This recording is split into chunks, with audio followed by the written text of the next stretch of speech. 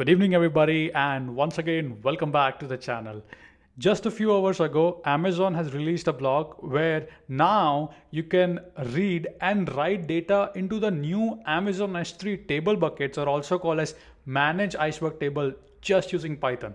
You do not need Spark. So this leverages Glue, REST endpoints, and PyIceberg library. So what are you waiting for? Let's get started. All right, so before we do a hands-on lab, I would like to point out a couple of resources.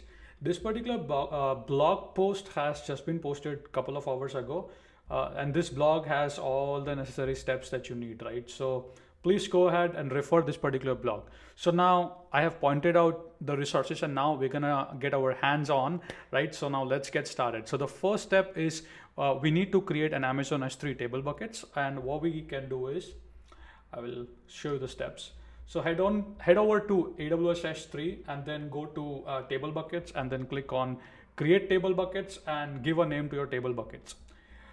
You can give the bucket name as PyIceberg-blog-bucket and then ensure that enable integration tab is enabled. So step one, go ahead, create an Amazon S3 table buckets and enable the integration part over here. Step number two is we need to create an IAM role and policy. And AWS blog post already has it, but I've just wrote a simple shell file which does the job. So either way, you can follow that particular process. So I have this shell file. All you need to do is just replace your AWS account ID, region, bucket name, and the rest everything you can leave it to default. And what you want to do is just simply come to terminal. Do I have it open? Yes, I do. I'll just bring it here. Okay, and let's zoom in a little bit. Okay.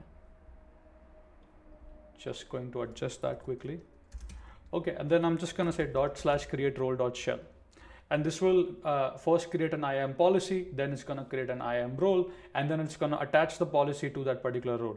As you can see, straightforward steps. Step two, run either the shell file or create a policy and role and then attach them to it. All right, step three in this process is you need to basically go to lake formation. So coming to lake formation, you will probably head over to application integration settings over here, right? Third option, and make sure this particular checkbox is enabled. Allow external engine to access data in Amazon S3 location with the full table access. And then of course, click on save button. So after that, you need to create a database. So let's take a look at the step. So on the lake formation, inside data catalog, database, click on the word database. From the drop down, you should see your catalog over here, PyIceberg blog bucket, right? Click on create database. And after that, simply put the name to my blog namespace, right? Whatever you like. And then in the catalog section, select the particular catalog and then click on create database. Again, I have already done that. So I'm showing you the steps simply. So once your database is created, right? Now you need to, of course, grant permission, right? So drop down, click on grant, click on IAM user, and then search for PyIceberg role that we just created. After that, make sure you select name data catalog resources, right? Once you're done with that, you can select all tables, right? And then click on super, right? And then just click on grant. This should do the job for it. All right, now we can probably take a look at the Python code. It's quite simple and easy. We use a library called PyIceberg. As you can see, PyIceberg and PyArrow, right? And then here we define our variables. Table name is customers that we want to create, table bucket name, right? The database name that we created and the catalog name, right? And the region is US East 2 in my case. Okay, and then guess what? I just simply have a main function which will execute all the code, right? So first, it will get the particular schema. If the table does not exist, it will create a table in the S3 table bucket. Then as you can see, we have some mock data over here, right? We simply perform an append operation. If you go to this particular function, simple, right?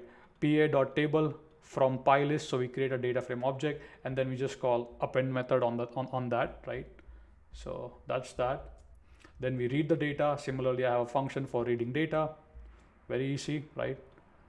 Use this PyIceberg library, right? Table.scan.2pandas, and it's going to print the data frame on the console, right?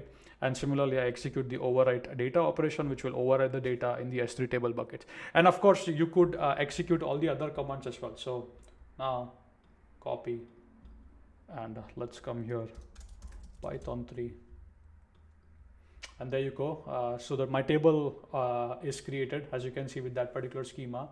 It did an append operation now on that particular S3 table bucket, and then it did an overwrite operation, and then it printed that data on the console. Yeah, I hope you have enjoyed the video, and now you can read and write data into the new Amazon S3 table buckets using Python. This gives you the flexibility to use other compute engines such as Ray for your workload. Thank you so much for watching the video, and please go ahead and check out the blog. And if you have any questions, list your question in the comment section below, and I'll be more than happy to answer them. Until then, keep smiling, keep programming, and I'll see you in the next video.